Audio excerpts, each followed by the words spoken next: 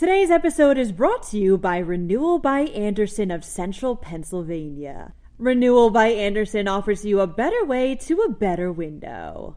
Go to rbacentralpadeals.com for this month's specials. Bars in Pittsburgh's South Side might start scanning driver's licenses to weed out problem customers. In New York, washing cars is now sort of illegal. Philadelphia intends to sell trees as lumber. And a friendly neighborhood alligator is up for America's favorite pet. I'm Claudia Dimuro, and you're listening to Today in PA. Bars typically scan driver's licenses to make sure someone's the legal drinking age, reports the Tribune Review. Bars in Pittsburgh's South Side, though, could start scanning them to weed out quote-unquote problem customers.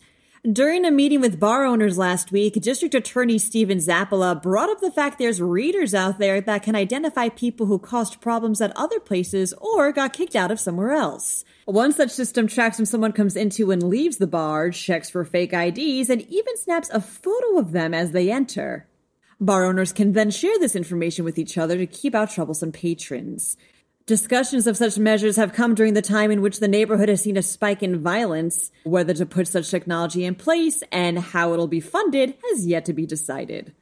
York has quote-unquote sort of made washing your car illegal, reports the York Daily Record. Amendments passed by the city council last week made a few changes to the city's stormwater management ordinance, although technically these amendments were mandated by the State Department of Environmental Protection. The end game of these changes is to improve the water quality of streams, rivers, and eventually the Chesapeake Bay.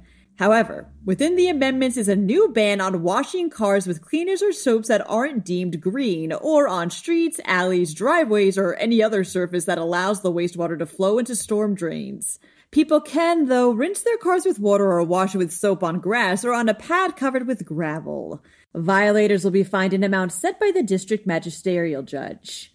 When asked whether the city expects any blowback from this new policy, Stormwater Management Coordinator Lattice Brown replied, quote, lots.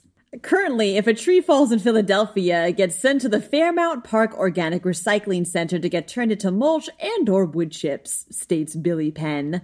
A brand new initiative wants to take these fallen or removed trees and instead sell their salvageable parts as lumber. The recycling center will house a reforestation hub that'll mill the salvageable sections, send the lumber on its merry way, then use the proceeds to fund efforts to grow the city's tree canopy.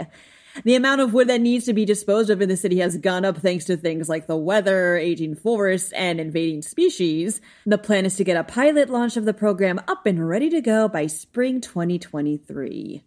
Ever since he was first rescued from Florida, Wally Gator has gotten quite the reputation as being one of the friendliest alligators around, says PennLive.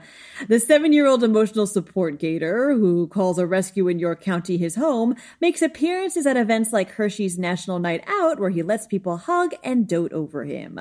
He even served as a ring bearer at a wedding last year.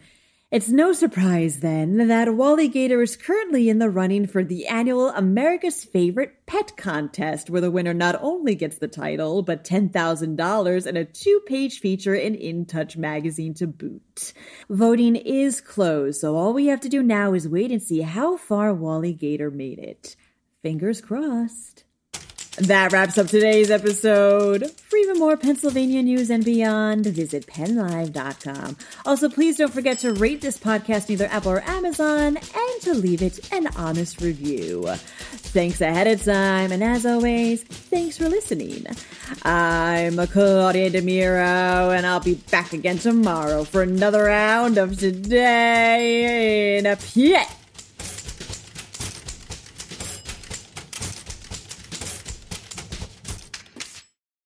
Today's episode is brought to you by Renewal by Andersen of Central Pennsylvania. Renewal by Andersen offers you a better way to a better window. Go to rbacentralpadeals.com for this month's specials.